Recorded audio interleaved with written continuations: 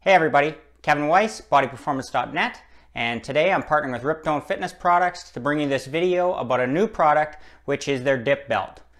Now, even though it's called a dip belt, it can be used for many more things besides that. So we're going to do a few videos where I'm going to show some exercise variations that you can add resistance to using this very belt.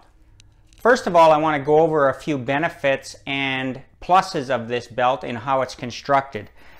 Most importantly, you want to have a good chain and a good clasp with it. This is a very good high quality chain. A lot of the other dip belts that I've seen, their chain is way too flimsy and small. And when you actually start using some heavier weights, which with some of the exercises, some of the leg exercises and stuff I'm going to show you how to do with this belt, you want to make sure that your chain is nice and strong so it doesn't let you down. Same with the carabiner or the clasp on the end. This also has to be of high quality, and a lot of the cheaper belts that I've seen, they just don't have the quality put into this that's going to keep you safe in the long run. Second of all, the belt is not the same width all the way along. So where it goes across your back, it is actually widened. That sits around your lower back more securely and safely, and it spreads the load out better. So that's going to be more comfortable. The more weight that you add onto the chain, the more the weight's going to be spread across your upper hips and lower back, and the belt's not going to dig in. Thirdly, it's not too thin around the edges. So when you get yourself wrapped into the belt and it's around your waist, if this edge is very thin, it's going to dig into your sides with the more weight that you put on it too.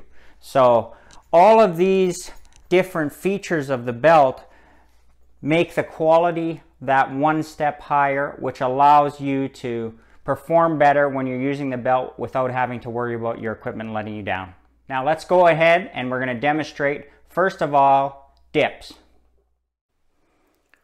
So first of all, you take a belt just like you would with any other belt, wrap it around your waist, and then you drop the carabiner through the one end of the belt. Then whatever resistance you're going to use, I'm using a kettlebell here, I put the chain through the handle and attach to the opposite side of the belt. So when you drop the kettlebell down, then it tightens the belt around your waist. Notice that when I go up and down here, there's very little swinging to the kettlebell. Try and keep yourself very still as you push straight up to the top and lower smoothly to the bottom.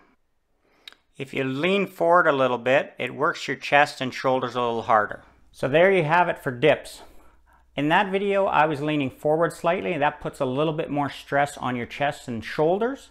If you wanted to put a little bit more stress on your triceps, I'd stay a little bit more upright and don't lean forward quite so much, keeping your head more straight up and down instead of down towards your chest. That's just one tip. Many more to come. Kevin Weiss from bodyperformance.net, teaming with Riptone Fitness Products. I'm going to talk to you again real soon.